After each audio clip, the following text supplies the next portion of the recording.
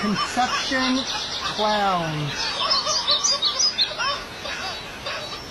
They think women can't simply remove a pea-sized embryo from her own body.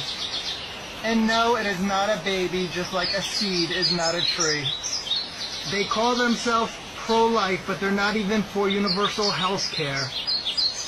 But make child-free who don't overpopulate pay for them. Claim to be pro-life, but abuse sentient beings every day.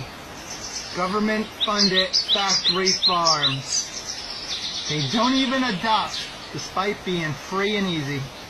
They even sabotage their own cause. Free birth control saves taxes and lowers termination rates. Free birth control saves. Use my taxes.